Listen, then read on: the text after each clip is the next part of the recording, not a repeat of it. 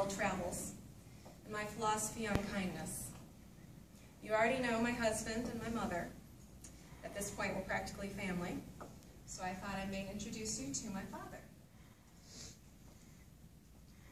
My dad, Patrick Henry Doan, was born on October 22nd, 1954. He is the middle child of 5 boys, all named after Catholic saints. There's Timothy, Gerard, Matthew, Patrick, and Ralph. And while you may not know the Catholic saint named Ralph, there was one in my family. My grandfather, Ralph Sr., was heavily involved in his church and extremely devoted to his family. My grandmother still is extremely devoted to her church and family, and still lives in the house they raised their 5 boys on the lake in Charlevoix, Michigan. Growing up, everyone in town knew the Doan boys to be pretty good kids. My dad managed pretty good grades.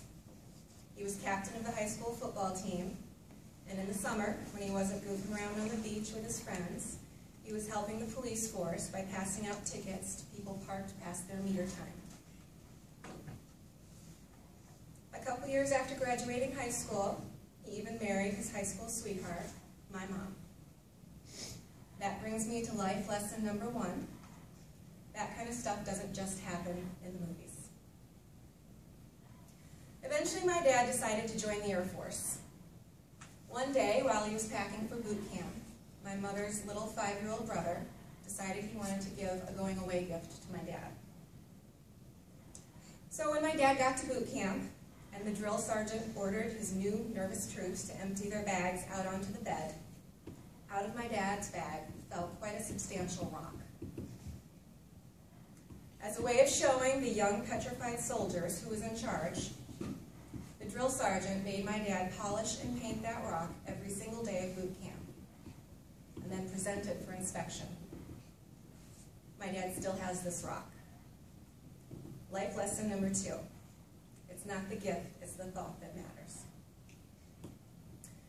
I think I've mentioned before in a previous speech that my dad is a pretty adventurous eater. Prior to the age of 10, I was 2. Much to my mother's dismay, one of our favorite snacks together was fried chicken livers, fried chicken hearts, and fried chicken gizzards. One of our favorite dinners together was liver and onions. And we spent many football games laying on the floor together, eating pickled herrings and crackers, smoked sardines, and smoked oysters. And while I wouldn't manage to eat any of those foods today, I have great memories of those times as a kid with my dad. Life lesson number 3. Tastes and people may change, but the memories stay. I've only ever seen my dad cry 3 times in my life. When he lifted my veil after he walked me down the aisle to my future husband, when my mom and he decided to divorce, and when he said I do to his present wife. I've seen my dad laugh and smile more times than I can count. He cracks up every time we watch Planes, Trains, and Automobiles at Thanksgiving. He laughs every time he tells the story of his youngest brother, Gerard, rolling out of the family car back when they didn't have seat belts in the back of the car. He still gets a kick out of that pull my finger joke. And luckily he chuckles when his son-in-law tries to advise him on life, politics, and religion. Life lesson number 4. Make the smiles and laughter outweigh the tears in life. When my dad decided to ask his wife to marry him, it meant more than just being with the woman he loved. It meant a huge amount of changes from the life he'd had in the past. He followed his new wife to Lillington, North Carolina, a small town about an hour south of Raleigh. This is the town my stepmother grew up in, her family live in, and they've all gone to the same Southern Baptist church for as far back as they can remember. My dad has built a life there that revolves around her, their church, and our family. He's now a deacon at their little church. He has a a job working for the state, helping juvenile offenders, and he lives on 3 acres of land, surrounded by cotton fields and sweet potato crops.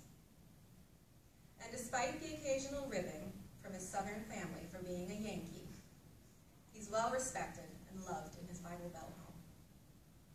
Life lesson number 5, keep what's important, important.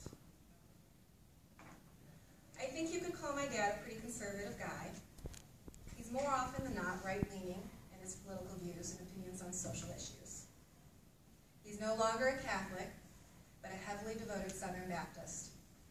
He's a hunter, a runner, and a true family man. While we may not always agree on politics or religion, I know no matter what, he is still, and always will be, a man who has taught me a lot about not being perfect, but being good. Knowing and living what makes you happy in life. Not judging people on superficial things. And how to be a person who goes with the flow and enjoys the ride that life takes you on. Life lesson number 6. Change and differences are inevitable. So accept them and enjoy the heck out of all the good stuff that